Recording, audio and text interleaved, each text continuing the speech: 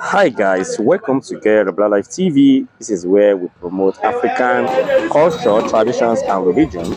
Right now we are at Ile-Ife, so it's a World Ifa Festival is ongoing. This is the main World Ifa Festival that is happening right live and direct in Ile-Ife. So we are here at Ile-Ife at Ifa Temple, Ifa Aye Temple.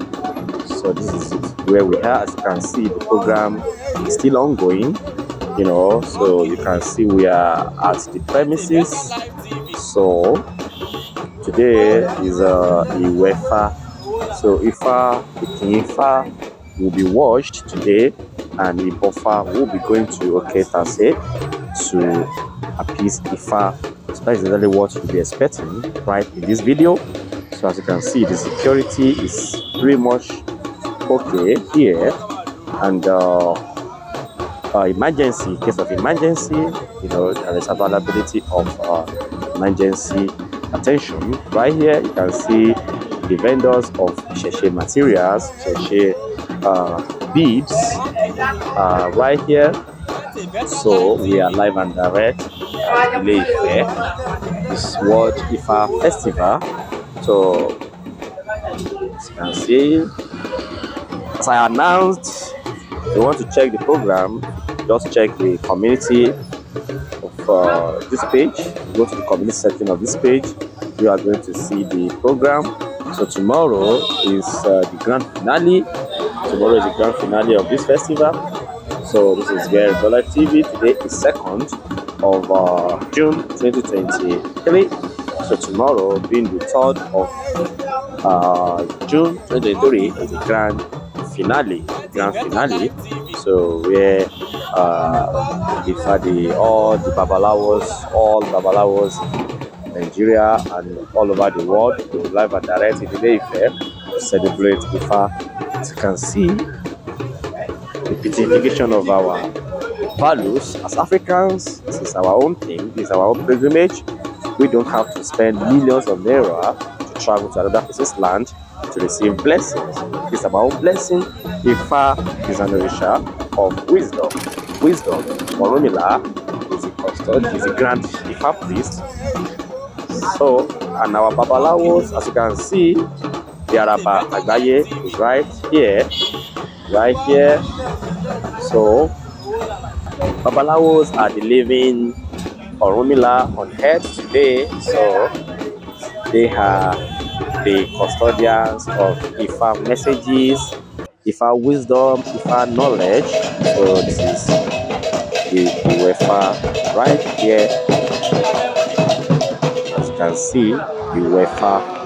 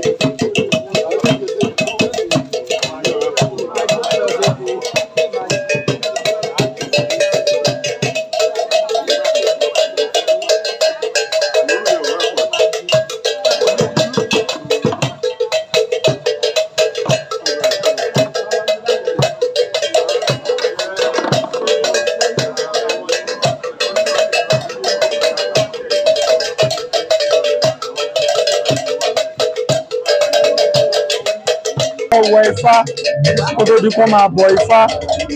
Wọ́n dẹ̀ máa gbogbo àwọn ewé yẹn wọ́n dẹ̀ máa pè ní kọ̀ọ̀kan ni torí kí ó ní ojúṣe tí ewé kọ̀ọ̀kan ń ṣe. Tí wọ́n bá ti wá pe ewé yẹn sí tán wọ́n wá fi wá wẹ Ifá. Tí wọ́n bá ti wá wẹ Ifá tán wọ́n á gbé lọ sókè. Bàtà bá wá yíde tán tá padà àwọn ojú òòṣà tá fẹ́ dé la máa wá ṣẹ̀ṣẹ̀ wá bọ Ifá. Ẹjọ́ ṣé ni wọ́n máa bọ Ifá ní ọ̀dà sàn? Òní náà máa bọ Ifá. Ẹjọ́ ìgbà wa ló jẹ́ ìgbà wo ni agbátẹrù wà síkàgbà ọdún náà sà? Ìjọ́ wo ló máa ṣẹlẹ̀ sà? Ọdún ti bẹ̀rẹ̀ báyìí. Tó bá di iṣẹ́ tá bá ti lọ́la a máa lọ súwọ́rì rẹ̀ láàfin, a máa wá go òkè, a máa dá Ifá ní òwúrọ̀ ọjọ́ ìsinmi. Ifá yẹn la máa kì títí di tílẹ̀ fi máa mọ́ kó kálukú tó ṣètùtù ẹ̀. Tá bá ti wá parí ọdún yẹn tán ó ń kálukú lè máa sọ ọdún ìlú tiẹ̀. Ìgbà ọ̀sẹ̀ méjì síra ọ̀sẹ̀ kan síra Ilé-Ifẹ̀ máa bẹ̀rẹ̀ ọdún fáwọn. Ọdún Ifá àgbáyé gẹ́gẹ́ bí ọdún tuntun tó jẹ́ wípé ọdún tá máa ń ṣe ní December tí wọ́n ń pè ní ọdún tuntun Gregorian calendar ni, ọdún àwọn òyìnbó ni. Ọdún eléyìí ló jẹ́ ká mọ̀ pé a ti wọlé ọdún tuntun fún àwọn ọmọ adúláwọ̀ ọmọ káàárọ̀ oòjíire.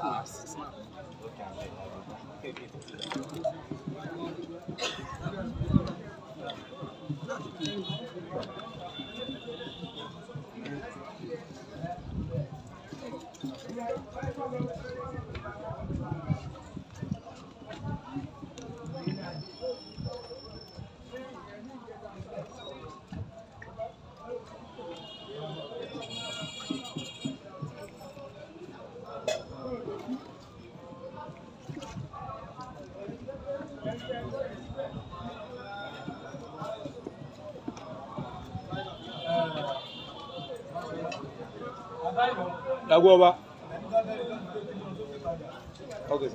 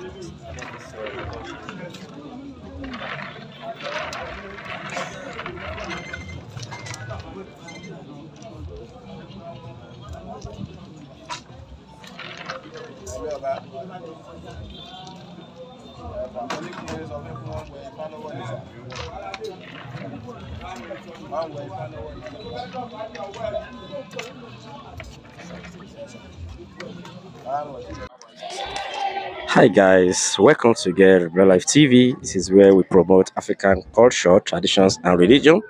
We are live and direct at the Ifa World Ifa Festival, Oke Itase in Ile-Ife.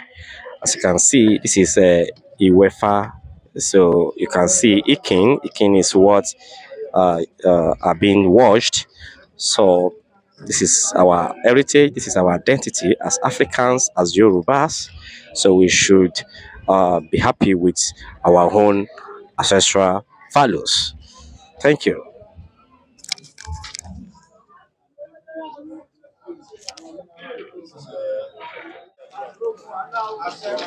So you can see prayer is being said. The Ifa wash is ongoing. So as you can see, there are about Baye is praying. So he's praying. Ashe,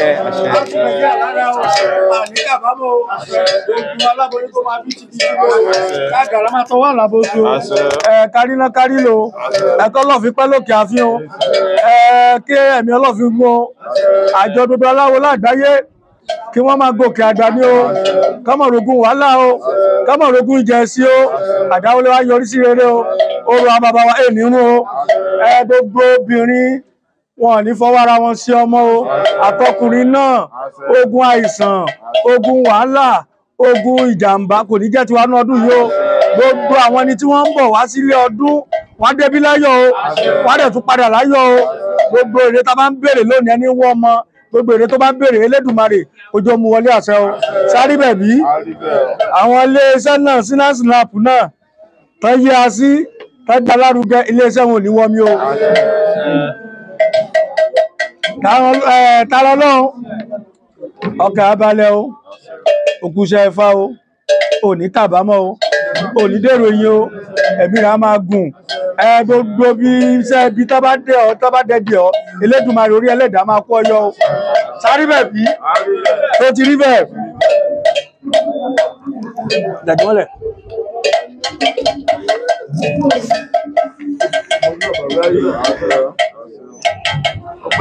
Ọgbọ́n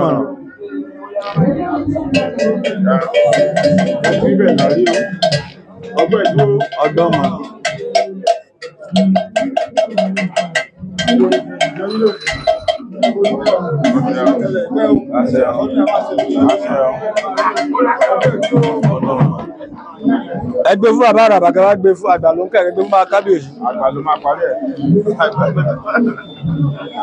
ó yẹ gbé wá àṣẹ àṣẹ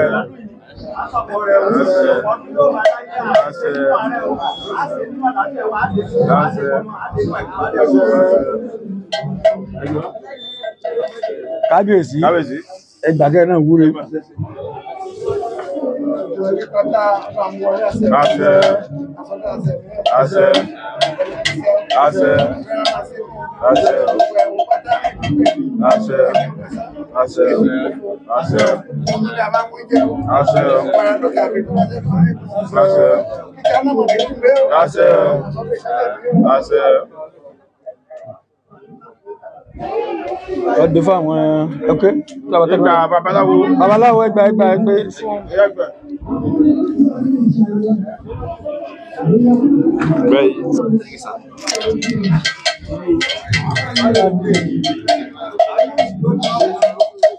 So Araba Agbaye just prayed after the Ikin Ifa is still being washed. As you can see, Ifa is what is going on. Iwefa. That's exactly what is ongoing right now. So as you can see, Ifa priest seeing them washing the Ikin Ifa. So tomorrow is the grand finale. It is when we'll be climbing Oke Itase. This is World Ifa Festival 2023 in Ile-Ife.